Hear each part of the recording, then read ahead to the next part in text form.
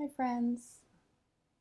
Today's Yin class will focus on upper back pain. I certainly carry a lot of tension in my upper back and neck. So anyway, just hoping that this might bring you some relief or just enjoy the class regardless.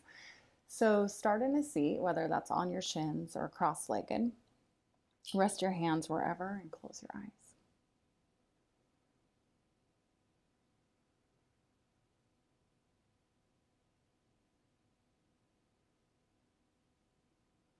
Just turn inside to your breath.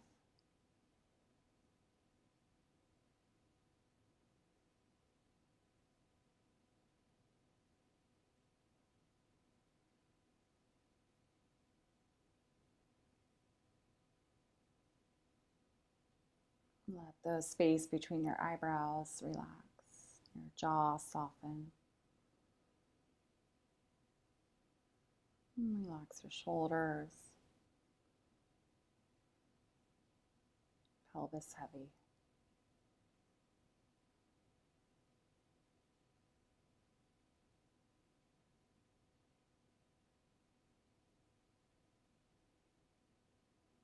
Notice the quality of your breath.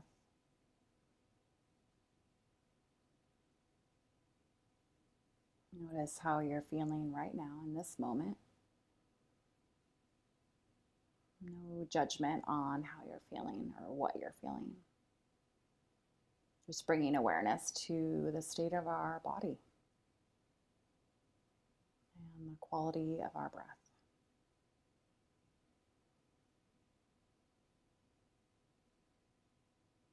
Good. Fold your hands together in front of your heart. Inhale, breath. Exhale, breath. Open your eyes. Rest your hands. And then today you'll want a couple blocks for our practice.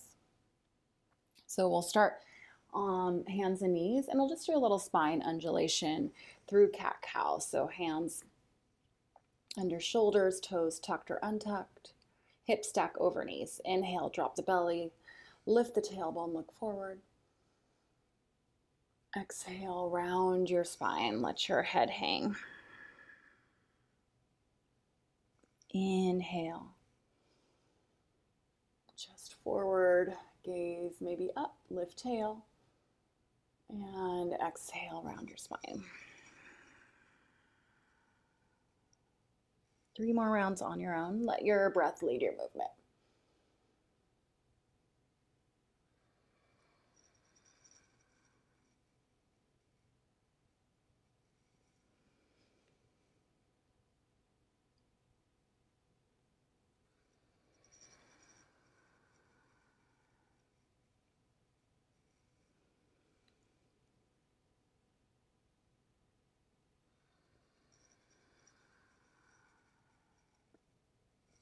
Good, then come back to your neutral spine and keeping your hips stacked over your knees.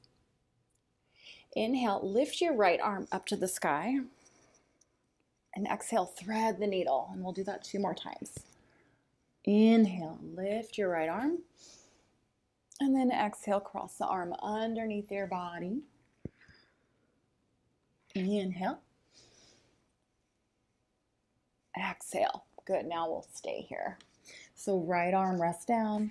Walk your left arm forward and tent your left fingertips. Your right ear can come down, forehead, or if you want to give yourself a little height for your head, you might bring your forehead down or rest your right ear on the mat. So just a place that you can stay comfortably for the next 8 rounds of breath. Close your eyes. Turn your left armpit down. Keep your left elbow lifted.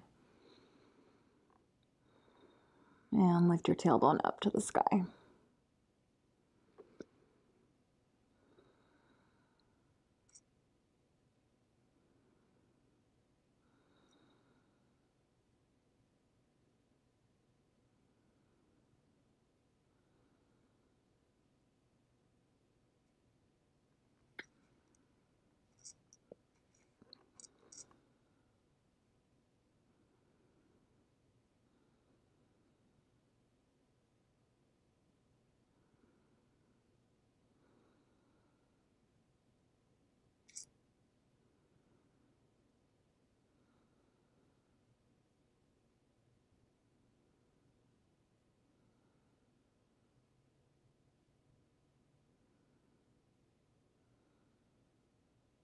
Slide your left hand back underneath your shoulder to press yourself up. And then we'll switch sides. So you're in tabletop. Left arm reaches up. Inhale. Exhale, thread the needle. Inhale, come back up. Exhale. Inhale. Exhale. Good. This one we hold forehead or left ear down. And then walk your right fingertips forward. Right armpit down toward your mat. Lift your tailbone up. And breathe.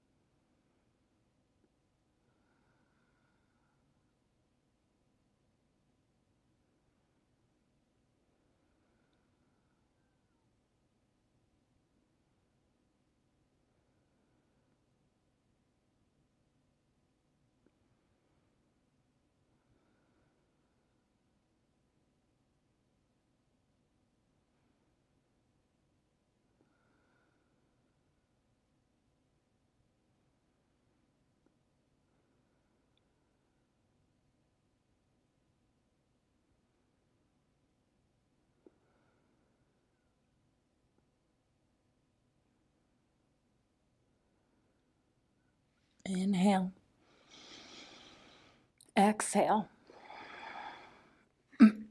Slide your right hand back and press yourself up. Good. Next one is puppy pose. So I'll show you one variation and then, or a couple variations, and you can choose which one you want. So hips stay stacked over your knees, and then walk your hands forward. You can tent your fingertips and keep your tailbone up toward the sky and bring your forehead down. Remember, head can come to a block. If you want to intensify, you're going to bring the blocks.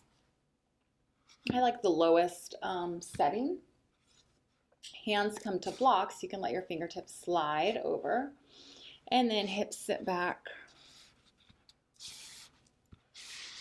And bring your chest down toward your mat. Tailbone still lifts. Maybe walk your hands forward a little bit more. So just make the adjustments that you need. And then forehead comes down.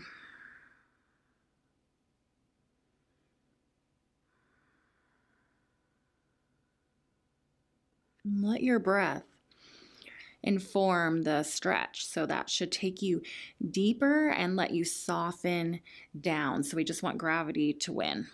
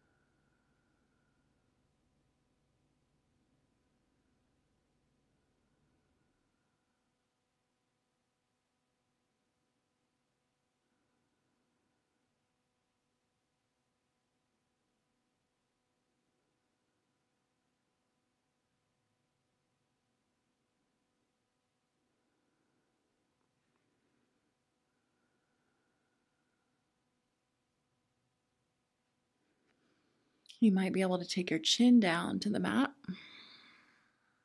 if that doesn't feel like you're cranking on your neck.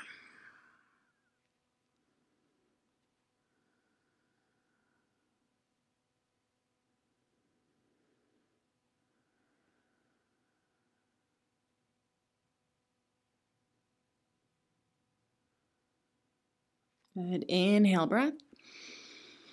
Exhale, release. Good. So wherever you're at, you're just going to slide your hands back. Sit your hips back toward your heels. Roll your shoulders.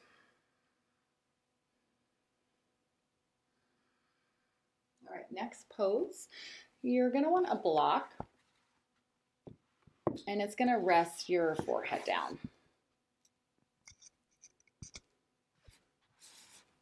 Or you're going to rest your forehead on it. So you're going to come down to your belly and take your right arm underneath your left, and your left arm crosses over your right. Now, keeping your elbows in line with each other, you'll take your forehead down, and then maybe walk your elbows apart from each other to deepen the stretch. Of course, some of you will be able to rest your forehead all the way onto your mat. That doesn't feel good for my neck, so I just like to rest my forehead either on a firm pillow or block or bolster, and then legs nice and wide so there's no compression in your low back. Just letting the upper back stretch. Scapula moves away from each other. Breath.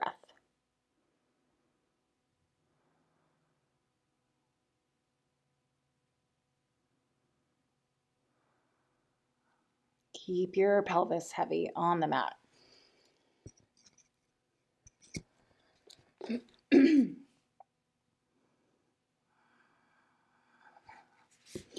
can slide your elbows down a little bit too. And just make, again, any little micro movements you need.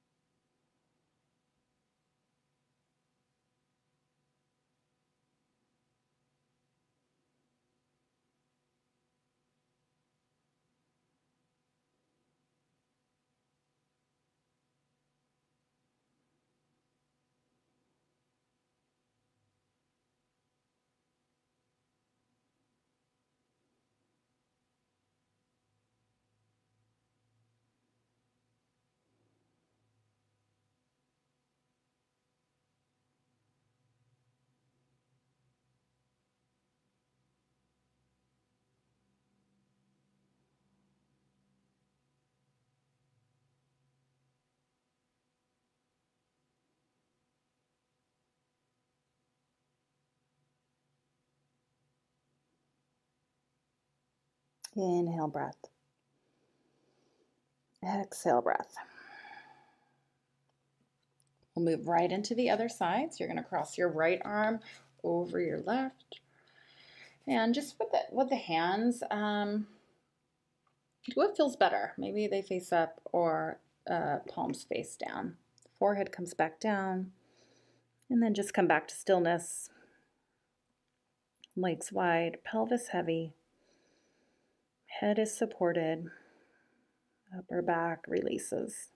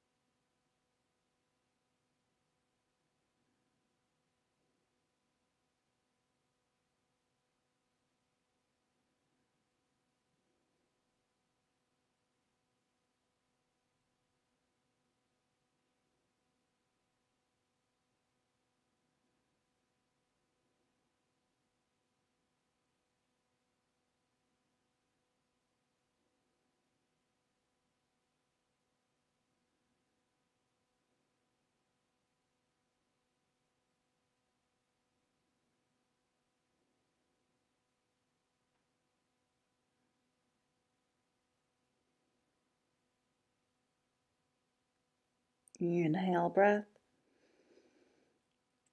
exhale breath. Good. And then come on up. Slide your hands underneath your shoulders and press on up. Good. Keeping your hips stacked over your knees. Take a couple rounds cat-cow.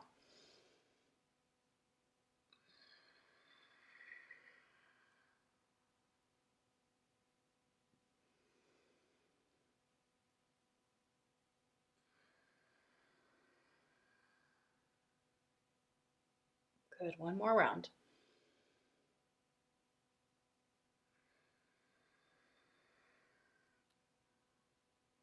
Okay, so sit back to your heels.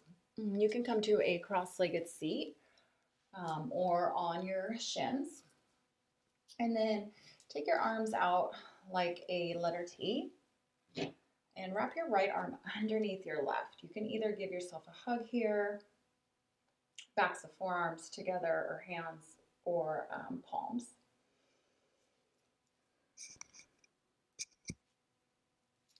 And then inhale, reach your fingertips up. And exhale, let your elbows draw in toward your chest. Take your chin down and breathe.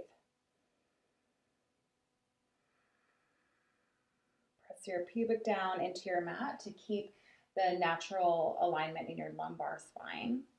And if you feel like your head is hanging, Bring your gaze back forward. Slide the sides of your throat back to press your upper thoracic spine forward. Elbows hug in, and then chin comes down toward chest.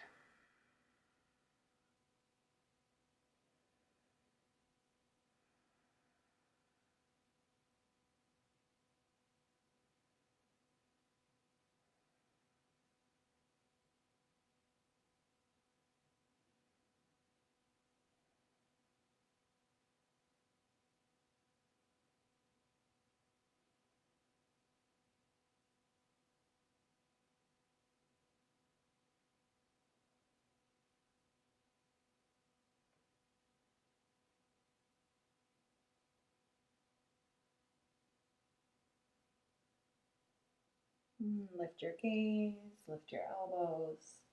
Unwind, arms out like a letter T.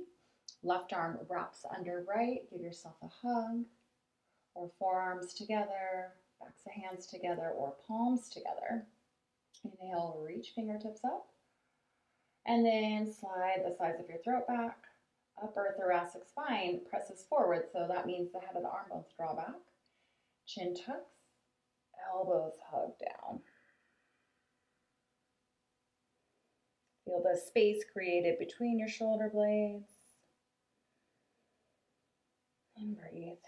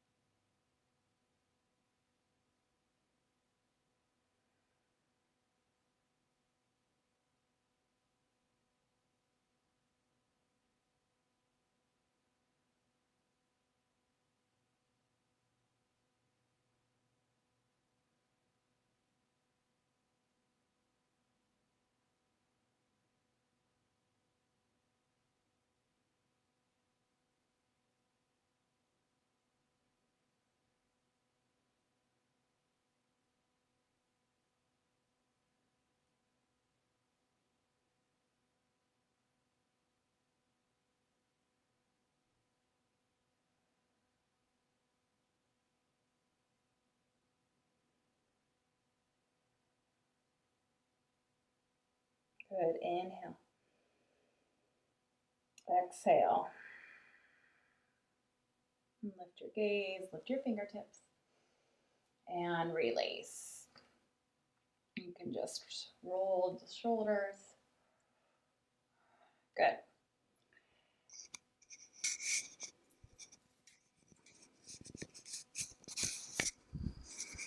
So for our last pose before Shavasana, we'll take a supported fish pose. So your first block will be coming horizontally along the shoulder blades or vertical between the shoulder blades. So play around with that.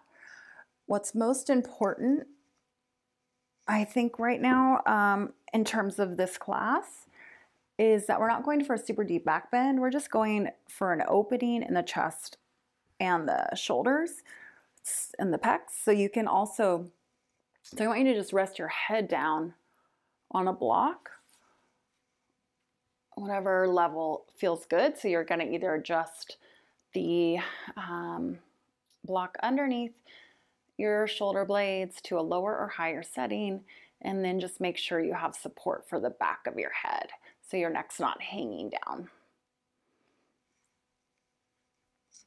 It feels a little high.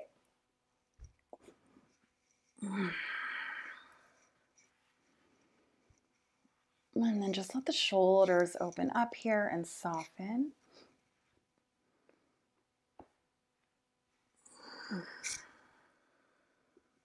Arms out nice and wide, palms face up, and then keep your feet rooted or extend your legs long, nice and wide. Make your adjustments. If the block is really bugging you or if it's too hard, you can always put a towel or a blanket underneath. or over top.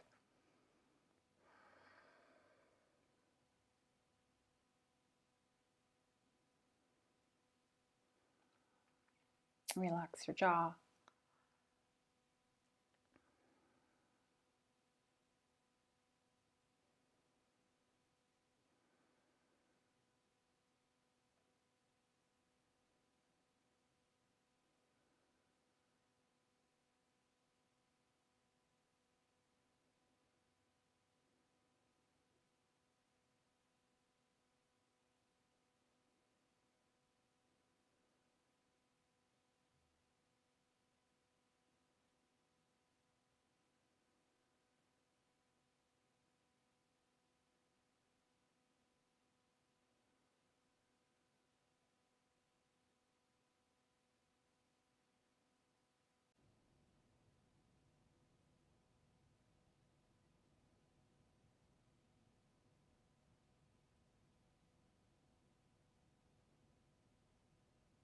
So choose to stay here in your supported fish pose,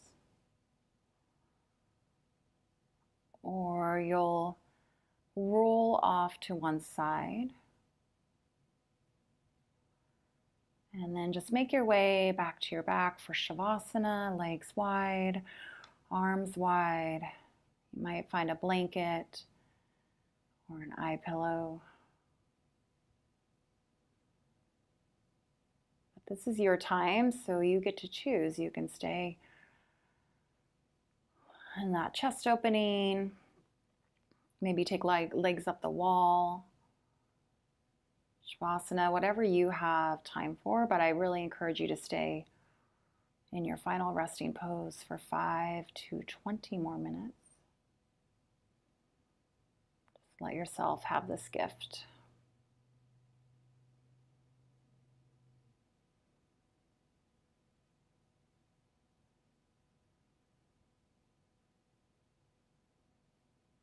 Gift of stillness, introspection.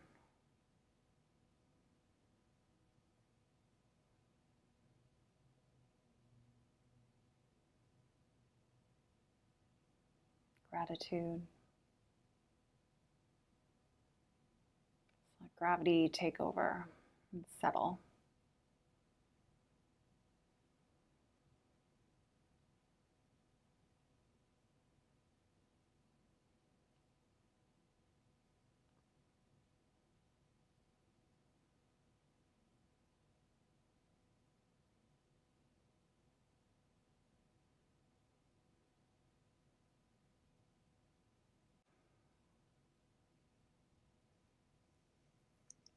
Thank you so much for practicing with me today.